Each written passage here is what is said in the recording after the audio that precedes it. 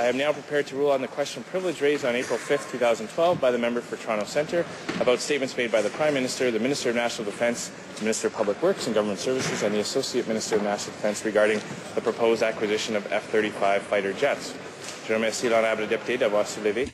I would like to thank the honourable member for having raised this matter, as well as the honourable leader of the government in the House of Commons, the leader of the official opposition, the members for Richmond, Arthabaska, Saanich, Gulf Islands, Scarborough, Guildwood, and Maltec for their comments.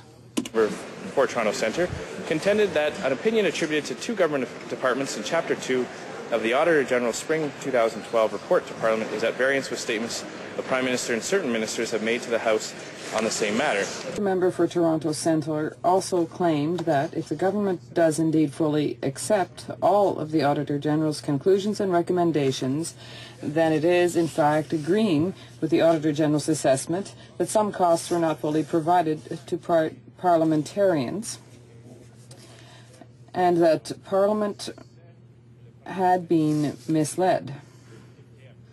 He went further, alleging that ministers were aware of the facts and thus knew that what they were saying in the House was not true. In reply, the Government House leader explained that the departmental responses to the Auditor General's conclusions were those of the departmental officials rather than the government itself. He said the position of the government is not the position taken by the officials in those departments. Against the Prime Minister and three ministers are serious. They go to the very essence of the need for clarity in our proceedings and the need to ensure that information provided to the House by the government is such that the ability of members to carry out their duty of holding the government to account is not diminished or impeded. The issue of ministerial responsibility and accountability has also been raised by several members, and the Chair would like to set aside this aspect of the matter immediately. As all members know, constitutional issues of this nature are not matters for parliamentary procedure, and they are well beyond the range of matters the Speaker can be asked to rule upon. In reviewing the other arguments being advanced, it would seem that the Chair is being asked to ascertain whether what was said in the House was truthful. However, I must remind members that in such circumstances, the Chair's role is clear and indeed very limited. In House of Commons Procedure and Practice, 2nd edition, at page 510, it states, quote, "The Speaker, however, is not responsible for the quality or content of replies to questions. In most instances, when a point of order or a question of privilege has been raised in regard to a response to an oral question, the Speaker has ruled that the matter is a disagreement among members over the facts surrounding the issue. As such, these matters are more a question of debate and do not constitute a breach of the rules or of privilege," unquote. There are, in addition, many relevant rulings from my predecessor, Speaker Milliken, and I will quote from several of them. The first, from January 31st, 2008, is found at pages 2434 and 2435 of debates. In it he states, and I quote, "Any dispute regarding the accuracy or appropriateness of a minister's response to an oral question, it is a matter of debate. It's not a matter for the Speaker to judge. The same holds true with respect to the breadth of a minister's answer to a question in the House. This is not for the Speaker to determine." He confirmed, quote, "As honourable members know, it is not the Speaker's role to adjudicate on matters of fact. This is something on which the House itself can form an opinion during debate," unquote. The member for Toronto Centre himself acknowledged this parliamentary convention when he said, "Well, it is not for the Speaker to determine what is fact," unquote. Quels sont donc les paramètres? So what then are the parameters of the Speaker's role when faced with such allegations? Speaker Milliken summed it up quite succinctly on April 21st, 2005, when he said at page 5412 of debates, quote, "In the present case, I must determine whether the minister's responses in any way impeded the members in the performance of their parliamentary duties and whether the remarks were intentionally misleading," unquote.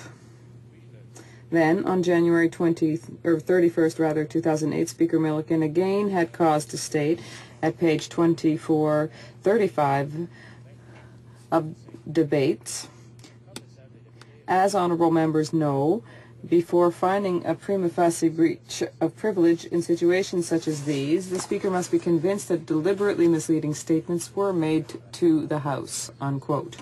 It has become accepted practice in this House that the following elements have to be established when it is alleged that a member is in contempt for deliberately misleading the House. 1, it must be proven that the statement was misleading. 2, it must be established that the member making the statement knew at the time that the statement was incorrect.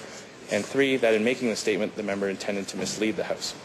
En regardant cette exigence, it is with this very high threshold in mind that I have carefully reviewed all the interventions on this matter, as well as statements made to the House and replies given during oral questions by the Prime Minister and various cabinet ministers involved.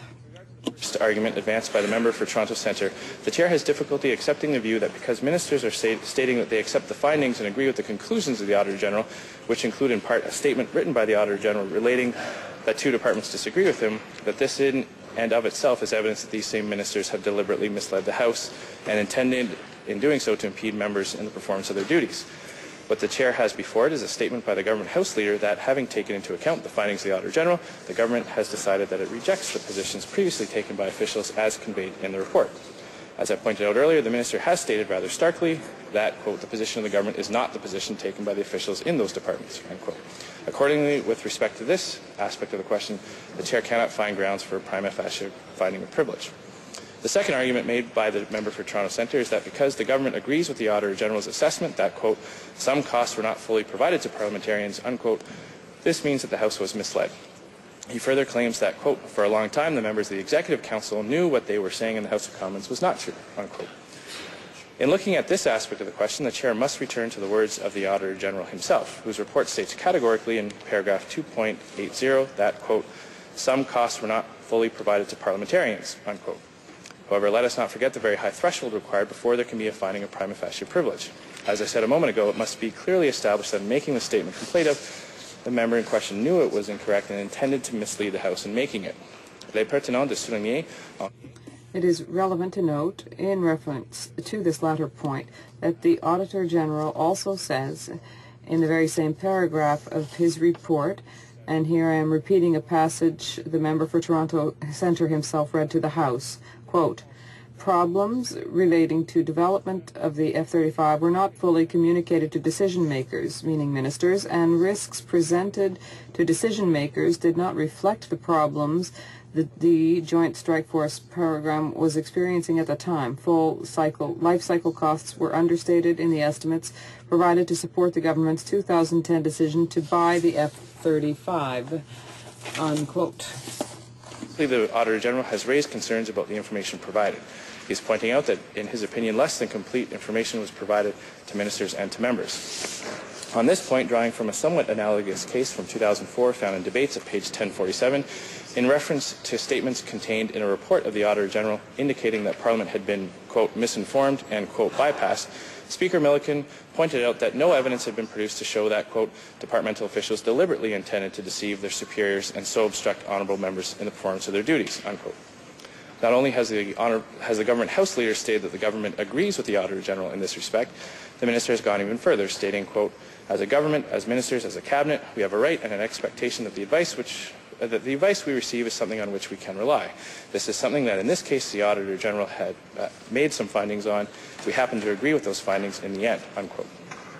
En fin de compte, So ultimately the Chair has before it 2 clear statements. The first contained in the report of the Auditor General that some costs were not fully provided to ministers and members, and the second by the Government House Leader accepting the conclusions of the Auditor General.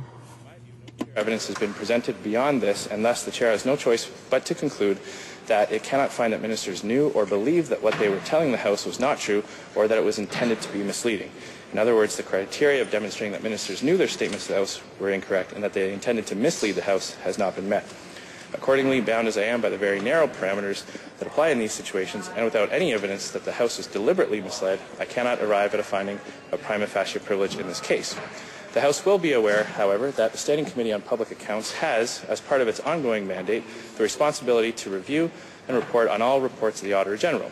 The House knows that the Committee is seized of the report that has given rise to this question of privilege and is at present proceeding with its examination of the report. I remind the House that a determination that a breach of privilege is not prima facie at this time in no way interferes with the right of any honourable member to raise a new question of privilege should the committee arrive at findings that shed new light on this matter, or should other pertinent information become available. Je remercie les députés. I thank members for their attention.